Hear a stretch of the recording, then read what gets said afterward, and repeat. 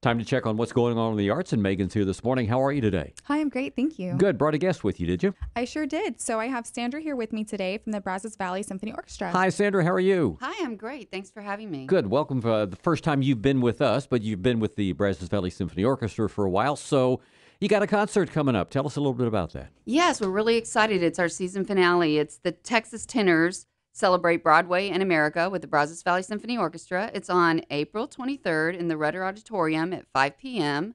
We're bringing them back. Everybody's very, very excited about it. It's going to be our season finale, but it's also going to be where we're going to reveal the new season for 23-24. So we're excited about that as well.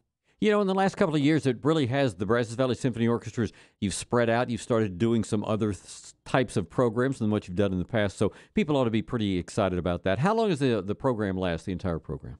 Some of the classicals last about an hour and a half, but this one, it's a pops concert, so it'll last 2 hours. So this ends the season, but probably a lot of people, if for no other reason, would know the Brazos Valley Symphony Orchestra because of Derby Days, which is really an event that's won a national award. It's been around for a long time. Yes, and thank you for asking about it because it's our next event coming up after Texas Tenors. It's on May 6th, and it's our fundraiser where